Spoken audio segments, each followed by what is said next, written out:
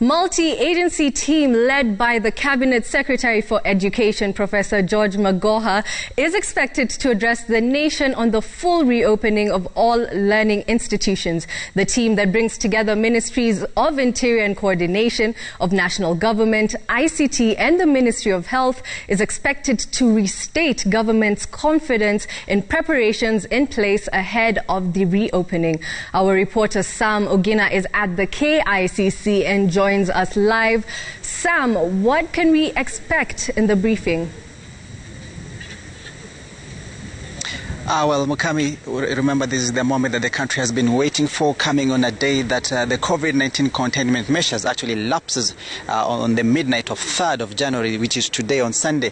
And of course, that is the reason why we are here at the KICC waiting for the multi-agency team actually to make a briefing on the way forward, really. And of course, also this coming on a day that is on the eve of the school reopening calendar. And that's why the Education Cabinet Secretary, George Magoha, will be leading the multi-agency team just to lay down the blueprint and the roadmap of the schools reopening. And of course, remember that Magoha has been making tours across the country just to see how schools are prepared in terms of the reopening tomorrow. And the Cabinet Secretary quite categorical that people should neglect and actually block the ears from the toxic noise, he called it, from the stakeholders and the politicians who feel like the country is not prepared fully to have kids back to school. And of course telling parents that at least they should be giving their children at least 2 masks that are able to be reused or actually washable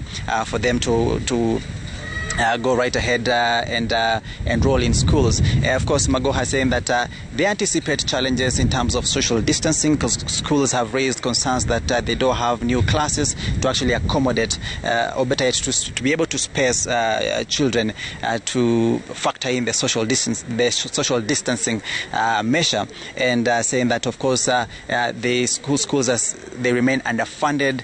But Magoha has been quite categorical, saying that no country really has been able to build new schools to actually battle the COVID-19 pandemic in terms of ensuring that kids are able to space themselves in school, as it were. And of course, something else that we'll be looking out for from this particular briefing is what will be the next, what is actually the way forward in terms of the curfews that we've been having, the nationwide curfew, the 10 p.m. to 4 a.m. nationwide curfew. Is it going to be extended or is it going to be lifted? Because remember that it comes at a time where the tax regime actually revert back to the initial tax regime that used to be after, of course, the COVID-19 tax measures were repealed, for that matter, in the National Assembly just the other day in December, when the National Assembly had a special session of the National Assembly. So if at all these tax measures are coming into play, then that actually reflects on the economy. So in terms of moving forward, are we going to have the curfew still enforced at the same time when an economy is operating within very limited hours? And so that will also probably give a bearing on the curfew, as it were. Of course, remember that also the Interfaith Council, they got a 6-month extension to help the government in terms of COVID-19 measures in places of worship. So also we'll be looking out for the Health Cabinet Secretary Mutahi Kagwe. What will he be having for the nation in terms of moving forward, in terms of enforcement of the COVID-19 measures? What measures will be relaxed, if at all, and what measures will be enforced? What other measures will be introduced, if at all? And so a whole spectrum really of moving forward in terms of the COVID-19 containment measures, given that these measures actually lapse midnight tonight. Mokami?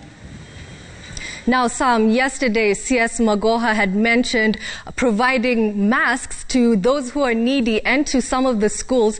Can you confirm if that has taken place or if there are plans to do that currently?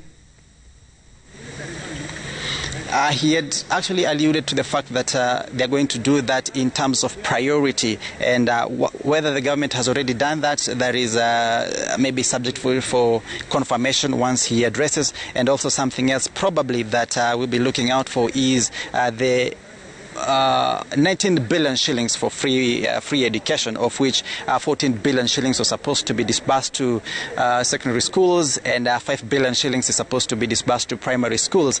That was said that it will be done by Monday, tomorrow. And of course, maybe just to check with him if at all Treasury has acted on its part, and if at all schools, when they reopen tomorrow, they'll be having the funds available in their accounts. And so some of the factors that probably will be waiting to hear from the Cabinet Secretary Education, the Cabinet Secretary Health, there is also the Cabinet Secretary Interior, and as well Cabinet Secretary for ICT, Joe Musheru. So probably hear from the government delegation on how the country will be moving forward from here onwards, and also for how long.